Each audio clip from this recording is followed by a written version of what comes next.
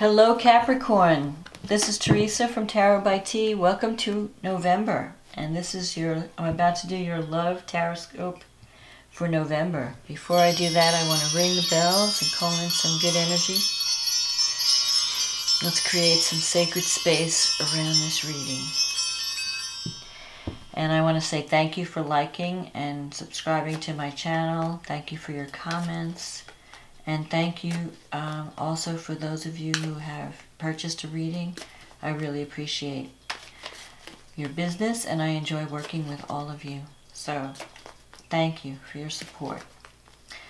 So now let's get to November. What's happening for Capricorn in November? What does Capricorn need to know about love in November? Love and life. We'll see what we get. What does Capricorn need to know about love and relationships in November?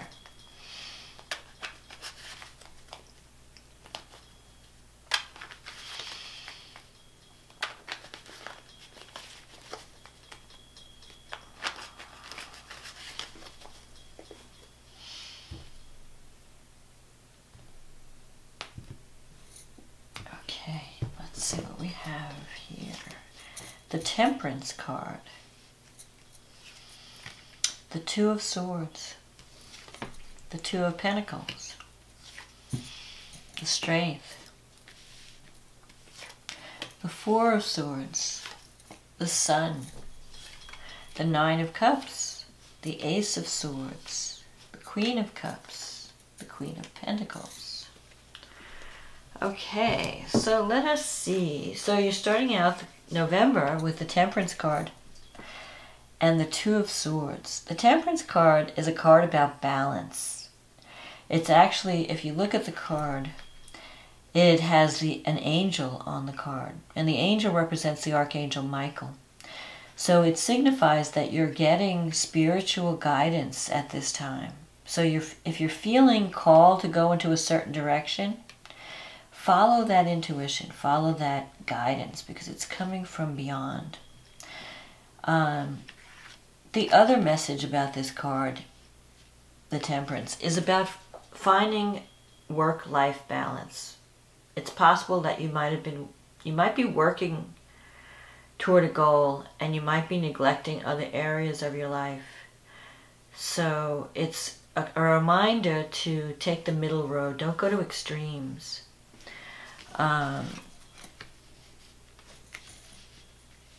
The card is actually about alchemy. It's about blending two sides to create the gold. And it's really, like on a higher level, it's really about balancing your unconscious mind with your conscious mind. And also, on a mundane level, it means learning how to compromise, learning how to find the middle ground. Sometimes you can't always get things your way, and you might be dealing with people who have opposing views. So you have to try and see things from their perspective and try to create a win-win situation. So you might have had you might be at a standoff with someone in November, because the Two of Swords is a card of indecision. You might be standing at the crossroads where you have to decide which path to take. And you're trying to decide, okay, what would be the right path for me? And there might be someone that you have maybe disagreed with in the past. And both of you it's like you're at a stalemate. And each person is waiting for the other person to take the initiative, to make a move toward reconciliation. And I think and you can see that here with the two queens. You have the Queen of Cups looking this way and the Queen of Pentacles looking that way. So there may be someone that you haven't been seeing eye to eye with, and maybe you need to have a conversation with that person. Maybe you need to sit down and say, to create harmony again, to reestablish harmony. Sit down and talk to them and explain what your position is, explain how you're feeling, because I think it's possible that you're both seeing things from different perspectives, and you're not seeing eye to eye. You're not meeting. You're not finding common ground. I mean, if you look at these two cards here, they're not looking at each other. They're focused on different things. So you need to sit down and have a conversation and lay your cards on the table and just explain how you feel and why you're choosing certain things over other things, and try to find a compromise. This card is about compromise. It's about not going to extremes of emotion, not going to extremes of position, and trying to create a situation where it's like a win-win, where you're not just giving up toward the other person and the other, where you're creating something that you can both agree on. And I think that'll be your way of fixing anything that any kind of conflicts in relationships. In the past, you have the Two of Pentacles. So you might be juggling a lot of projects, a lot of different. You've been working on many things, and it's you're kind of getting tired. You need some rest because you've got this Four of Swords coming up. In the past, you have the Strength card. So the Strength card is a card about learning how to control your inner demons, your inner beast. It's taming the beast within. You see, this woman is taming a lion. And it's really about trying to getting your needs met without going to extremes, without being angry, without being forceful, without creating a scene or creating some kind of drama. Because this card represents allowing your emotions to get out of control. So it comes up when someone gets angry when they don't get their way, or has a temper tantrum, or is dealing with issues of anger. You have to get a grip on your emotions, so that you're controlling your emotions and they're not controlling you. And you may have had that issue in the past, but you're working on it. And sometimes it also means counseling, like going to someone for advice, going to someone to help you navigate difficult situations. And you're learning to find the balance. Both these cards are about balance and not going to extremes, and learning self-control, and learning to find the middle ground without, having black and white thinking. Learning to compromise, learning to see how things from the other side, finding that win-win sweet spot. The Four of Swords coming up in the future, you may have gone through a difficult time, and now you need to rest. You need to rest and think about where you've been and where you want to go. So you might have been really busy in the month of October, especially September and October. Those were crazy months. So now in November, you need to take it easy.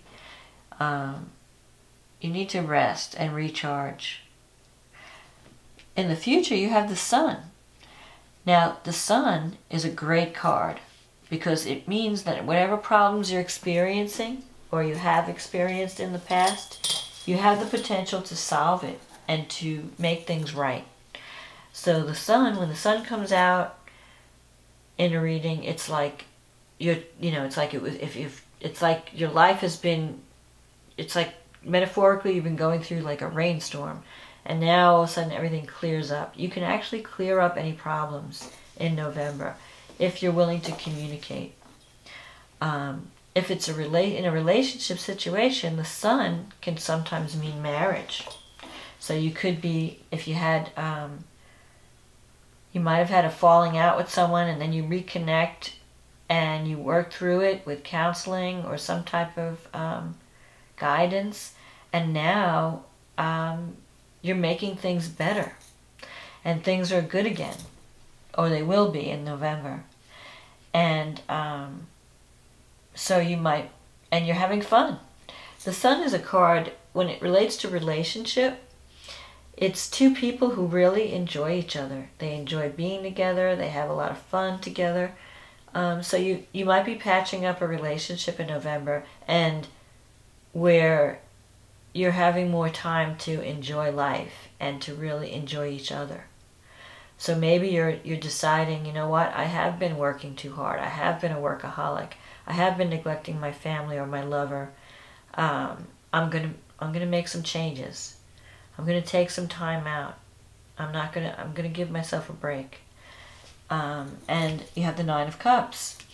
The Nine of Cups is a wish fulfillment card. So if you have a dream or a goal, you have the potential to make it a success.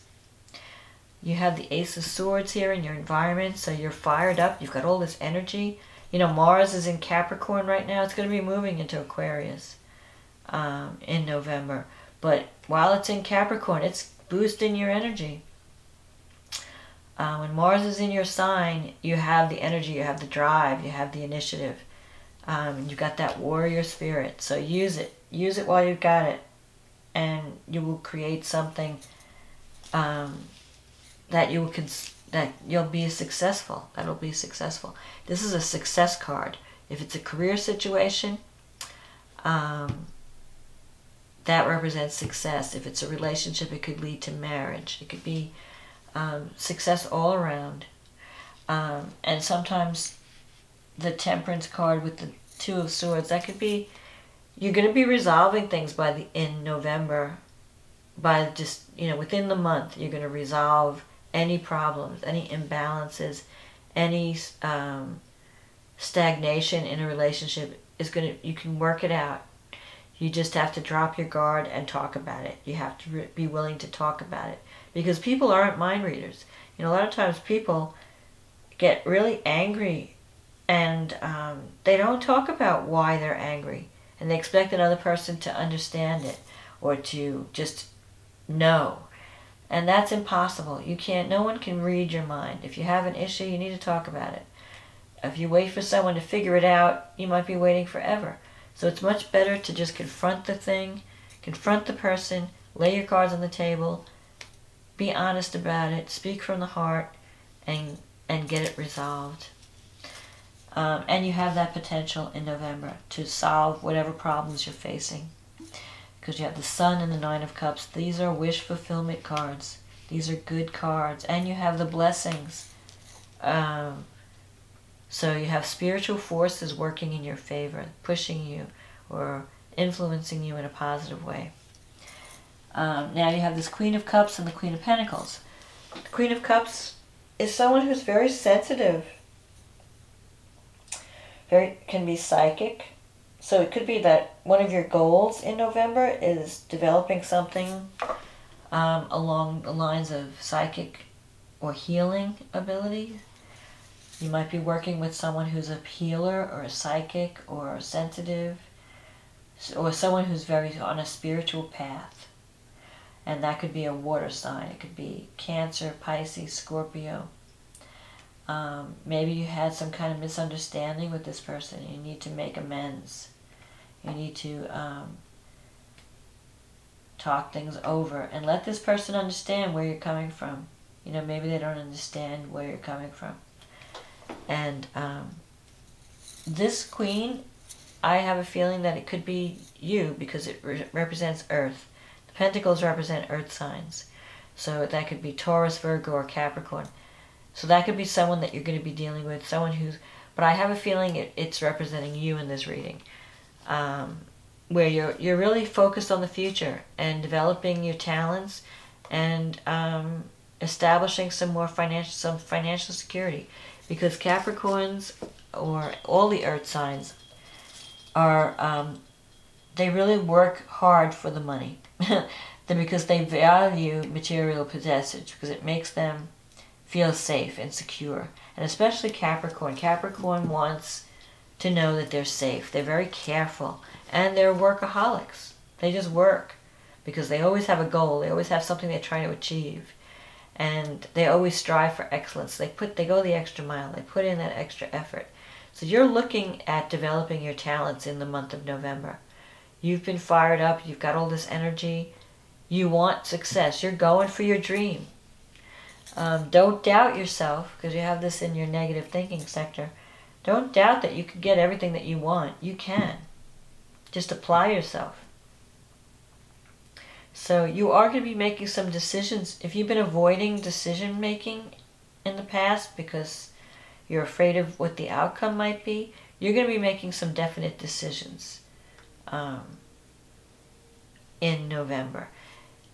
And this card is a card of September, October, November. So that's the time frame. So you've already started taking the initiative as of September. You've been really working since September. Working on achieving a goal or working on a new path. And you've been really working on yourself too. You're releasing some of the psychological blocks that you've had in the past, things that have held you back that you might not have even been aware of. You know, sometimes we have an attitude and we're not even aware that we have this attitude, unless somebody has the courage to tell us.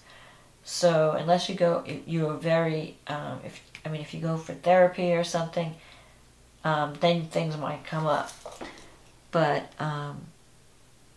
with the Sun in the future, and the Temperance card, and the Nine of Cups,